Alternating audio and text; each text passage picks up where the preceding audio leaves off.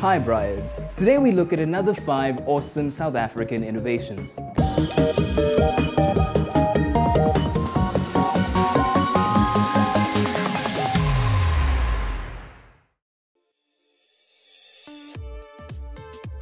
Being South African, it's not surprising that a gun made the list. However, this is a special type of gun, a speed gun.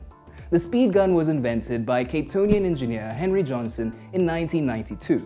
It uses radar radio waves to measure very small speed and angle changes in moving objects.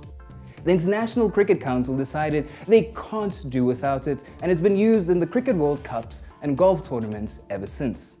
Don't get too excited though, it's also used to catch speeding cars. Thanks, Henry.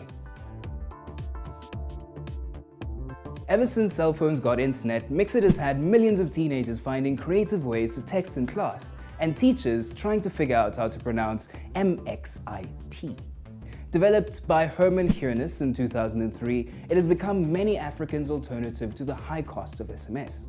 Unlike other social media apps, it works on feature phones, and this has helped Mixit to spread to millions of African phones, many of which aren't smartphones. With 7.4 million active subscribers in 2013, it's easy to see why Mixit has been hailed as Africa's biggest social network. The invention of X-ray technology was a fantastic one for medicine, allowing us to look into the inner parts of the body. However, the 2D images are hard to work with a very precise study of medicine. Well, that is until South African-born Alan Cormack teamed up with Godfrey Hounsfield to invent 3D scanning. CT scans scan from every angle and use a mathematical algorithm to form a 3-dimensional image which can be virtually sliced. Alan and Godfrey's work earned them a shared Nobel Prize for Medicine in 1979. Take a whole lot of light, focus it in one place, vibrate it at a certain frequency, and you have got yourself a laser.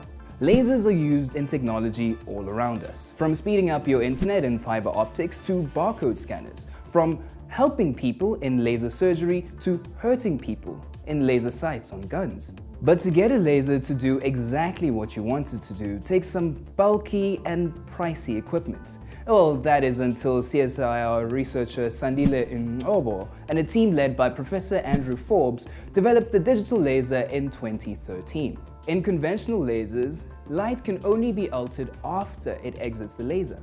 The digital laser allows one to change the light before it even leaves the laser, all at the touch of a button. This works out cheaper as one laser can do a lot of many jobs. Searching for a full fingerprint through a database takes a lot of time and a lot of computer power. That is why Ishmael Msiza worked with the CSIR in 2011 to develop a system that searches using partial fingerprints. The information can be separated into pieces and searched much easier and much faster too. The idea is that developing a quick, strong South African biometric system will help to combat identity theft. I bet you didn't know that South Africans were this innovative.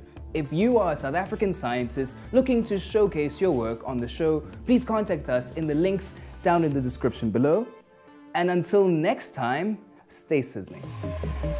Like, share and subscribe to the SciBraai Show. Check out SciBraai.co.za and follow us on Facebook, Twitter and Instagram.